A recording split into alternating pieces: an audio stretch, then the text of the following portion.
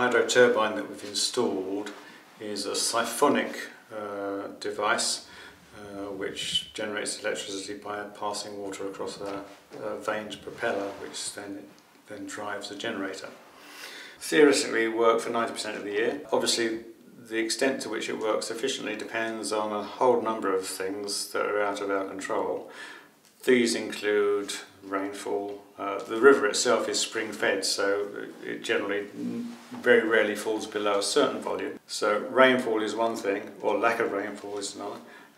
The other things that affect the output of the turbine, it is seasonal to some extent. We switch it off during autumn, or 6 weeks in autumn, because there are too many leaves in the river that clog the weed screen. But the other things are that even in the summer we get quite a lot of weed growth and reeds growing in the river, which affects its characteristics of flow, and that can reduce the output as well.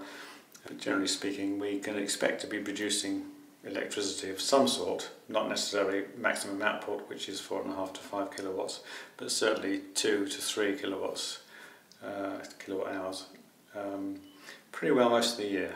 The turbine was sized to draw 450 litres per second, and that's where the original estimate of the 30,000 kilowatt hours per year came from. It was designed at that size because that should allow it to be on for 90% of the year. There are a number of components to the turbine. There's an air valve, motorised air valve. There is an air blower. Then there is the generator itself and the propeller that drives the generator. And in terms of its operation, the air valve shuts, the air blower switches on. That essentially pumps air out from inside the turbine, which creates the suction inside, and that draws water up into the turbine. At a certain point, then that starts falling over through the draft tube out of the turbine, and that establishes a siphonic effect. And water is then continued to be pulled in through the turbine, through a siphon, and turns the propeller, which itself drives a fan belt, which then drives the generator.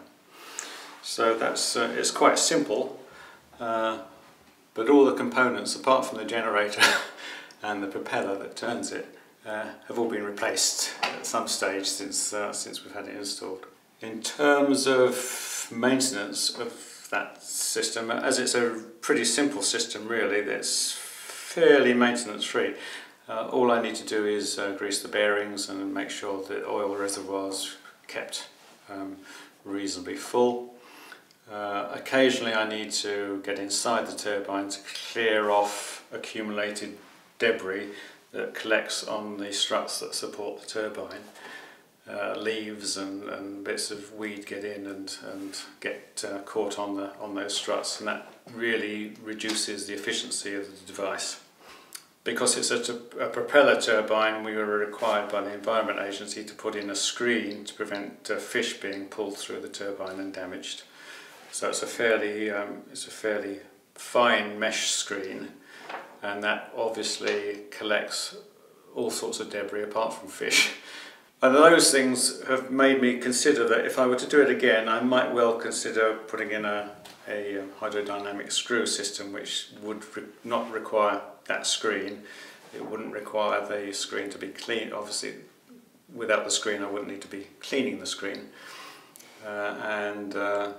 I think they also may operate more efficiently over a wider range of river conditions. But nevertheless, I've been very happy with the output that we've had from the turbine, and essentially our energy bills are zero, or indeed negative, over the course of the year. So in terms of financial returns, it's worked out pretty well, and indeed much better now that the government's changed the various incentives for small-scale turbines. We obviously had to get planning, approval from the Environment Agency for doing works on the riverbank. The River Bure here is a main, designated as a main river. Therefore, any works done on the banks need Environment Agency approval.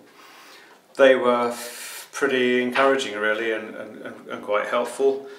The only other thing that I had to do was to carry out a water vole survey, or get somebody in from Norfolk Wildlife Trust to carry out a water vole survey, so that if we discovered any water voles we could take appropriate action to avoid damaging any water vole burrows in the area. The other main bureaucratic thing was registering the turbine as a generating station with Ofgem, and that was quite a tedious and drawn out procedure with a very long application form. And then of course we had various regulatory things to do with regard to connecting the turbine to the grid, and it's really just a matter of providing them with the specifications of the devices in place to protect the national grid from our own generated electricity. People ask me whether the hydro turbine produces all the electricity that we need for the house. And indeed, you'd have thought that if we're producing anything more than 15,000 kilowatts, which is significantly more than most normal households use, the answer will be yes. But of course, now we produce our own electricity, we decided to install the heat pump, which when it's operating draws between 8 and 12 kilowatts, and even at its best output, the turbine will generate 4.5 to 5, say, so that when the heat pump's on, we're obviously having to import the difference. But on the other hand, of course, the heat pump is very rarely on during the summer, and during all that period we're able to export the difference. And of course we get paid 9 pence per unit generated, regardless of whether we use it or export it. And if we use it, then we're saving ourselves the cost of having to import that electricity, which is currently probably 13 to 14 pence per unit. And any that we export, we get an extra 3 pence for exporting. So over the course of the year it works out that we don't really pay anything at all for our electricity, or indeed for our heating.